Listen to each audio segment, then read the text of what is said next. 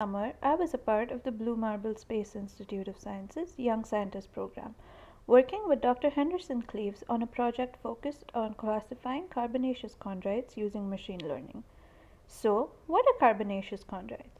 They are a type of primitive meteorite with high carbon content formed in protoplanetary disks and representing some of the oldest minerals in our solar system. These meteorites offer crucial insights into the origins of the solar system and life itself. Our project used FTICR mass spectrometry to analyze the complex organic matter in 24 meteorite samples.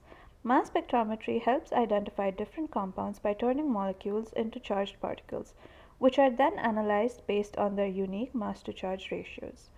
We employed various plots to interpret the data. The first one, which plots the mass-to-charge ratio and the signal intensity, helps identify the unique species which appear as peaks at the particular mass-to-charge ratio values. The second type of plot compares the relative abundance of carbon, oxygen, nitrogen, and sulfur to the mass-to-charge ratio, by which we can glean information about the distribution of the atoms and the different molecular compounds they are present in. Comparing the double bond equivalent, or DBE, with the number of carbon atoms tells us about the size of the molecules as well as the degree of unsaturation present. Thus, DBE is 0 for unsaturated compounds and increases as the molecules become increasingly unsaturated. Kendrick mass defect plots are used to identify homologous compounds that differ by CH2 units, as ions of the same family show up as a horizontal line, meaning if the composition of one ion is determined, the compositions of other ions within the family can be deduced. A slope in the plot represents functional groups that contribute to the overall molecular mass but are not a part of the CH2 unit.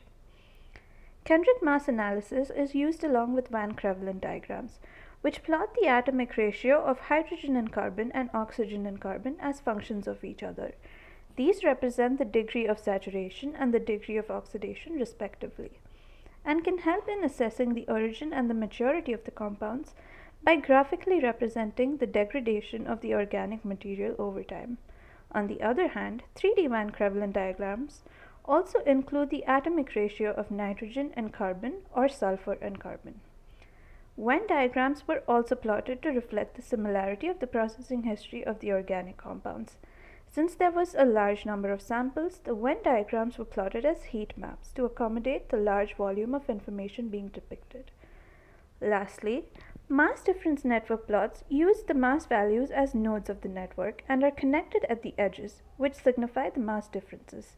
Thus, these plots tell us about the relationships between different molecular species using their mass differences as a point of comparison, giving us vital information about the type of chemical transformations involved.